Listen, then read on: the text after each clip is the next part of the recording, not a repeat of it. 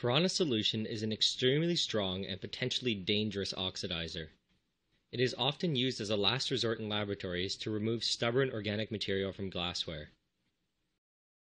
First, 30 milliliters of concentrated sulfuric acid was added to a beaker.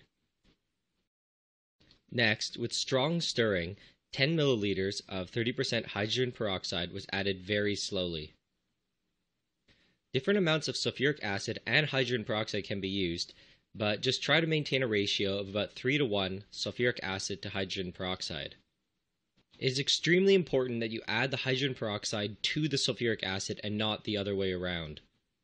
The mixture can become extremely dangerous or even explosive if the concentration of hydrogen peroxide is too high. A small piece of white printer paper was added to the solution. The strong oxidizing power of the Piranha solution